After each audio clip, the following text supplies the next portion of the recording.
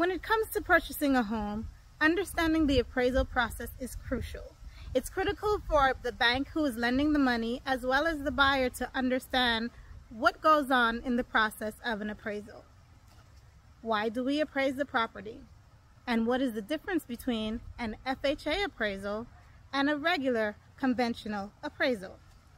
For one, when you're purchasing a property using FHA financing, it's critical that the bank considers several things in addition to the value of the property.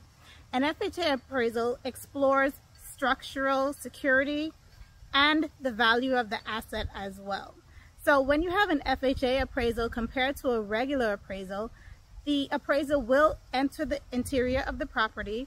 They will check for the soundness of all of the components, the structures, the AC, almost like an inspection. The bank wants to make sure that the buyer is not taking on any additional expense with regards to the maintenance and condition of the property.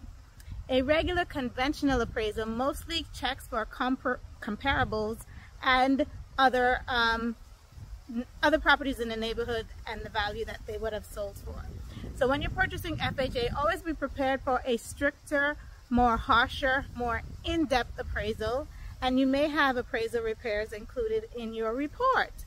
Not always a major issue, but sometimes sellers are not in a position where they're willing to make repairs, and that's where having a very experienced agent dealing with FHA type properties comes into play. This is Avril K Cherasard, and I am here in front of this property that is now under contract, and we are now done with our appraisal process for this home. I am definitely prepared for this process, and I have included my own personal list of comps for the appraiser. If you're looking for an agent who knows what they're doing, who's prepared to have any conversation regarding value, price, condition, give me a call.